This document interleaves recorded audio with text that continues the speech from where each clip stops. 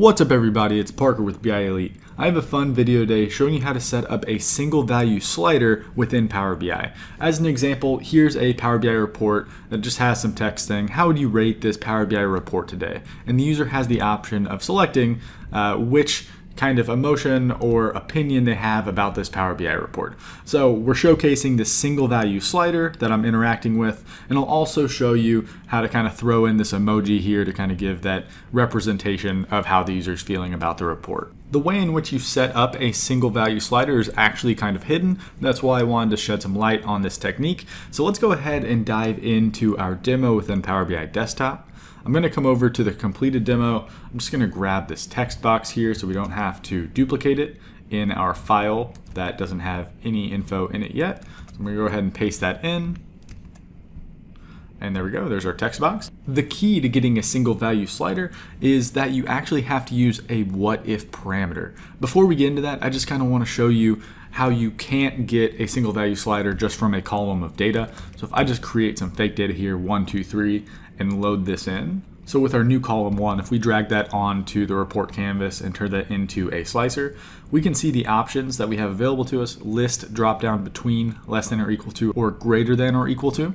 So none of these are a single value slider. You see that there are 2 values for each of these options. I mean, if we go to less than or equal to, we have one that we choose from, but you see that we still have this kind of less than or equal to functionality where 1 is grayed out. So it's not what we want. So I'm going to go ahead and get rid of that dummy table of data. We don't need that anymore. And in order to get that single value slider, we actually have to go to the modeling tab and add a what if parameter. So if we click on this new parameter button, we can name this parameter. I'm going to call this feedback, and we can leave it as a whole number data type. And I want to give the user options from 1 to 5. Just to kind of give them 5 feedback options, increment by 1, so 1, 2, 3, 4, 5. And I want to ensure that this add slicer to this page is checked. That's going to add our single value slider. So if we click OK, it's going to pop open with this new slider that's just a single value. So that's exactly as we want it. So I'm going to position this right below here, something like that. So now if we go to our data view, we can see what that what if parameter is actually created. It's created a series of values from 1 to 5.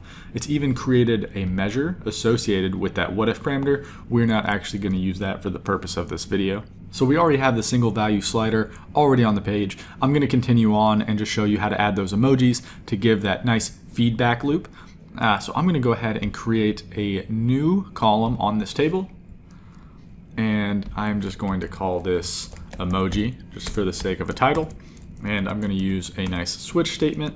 I'm going to use switch set equal to true. So that's just going to allow us to evaluate for a certain condition. So we're going to say for the first option, if feedback equals 1, we want to return something. So I actually want to return open and close quotation marks, and in the middle of it I'm going to click Windows dot or Windows period, and that's going to open up the emojis on Windows. So I can find an emoji representation of someone who has very bad feedback for this report. For example, this really mad face, and I click that twice. I actually only need 1 of those, and I'm going to put a comma after it. I'm just going to copy this 4 more times to give us our other 4 feedback options. So let's just paste that in, I'll get rid of that last comma and close it off. So now when our feedback is 2, and then 3, and then 4, and then finally 5, now let's just change the emoji that we're showing here. So Windows period. So right now this would be kind of a dissatisfied look. That one, weary face, that one might actually work. So let's just go ahead and do that one. For 3, that's kind of right in the middle. So we'll do someone who's just not that happy about it. So maybe that guy, neutral face. And then just a couple more here.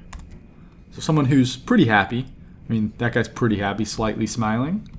And then the 5th one, they're extremely happy about the Power BI report. We can use pretty much any of these across the top. I'll use this first one. And let's go ahead and click enter now that we have that column, and we see those emojis saved into this new column that we have.